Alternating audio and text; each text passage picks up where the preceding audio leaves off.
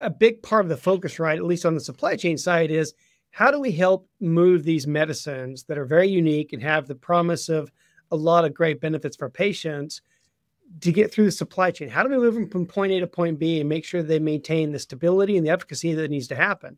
And so a lot of work has gone on in the industry around the different type of packaging solutions and shipper solutions that are needed to help these products move throughout the supply chain. So I think about now we're kind of getting into the space of reusable shippers, right? Historically, cold chain, you saw one-time use shippers.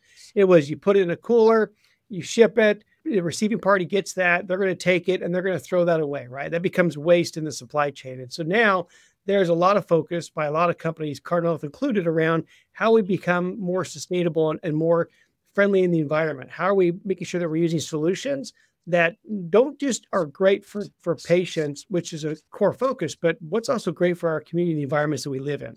So we see, advancements with shippers that are reusable, can be used multiple times, or reduces a lot of waste in the supply chain today.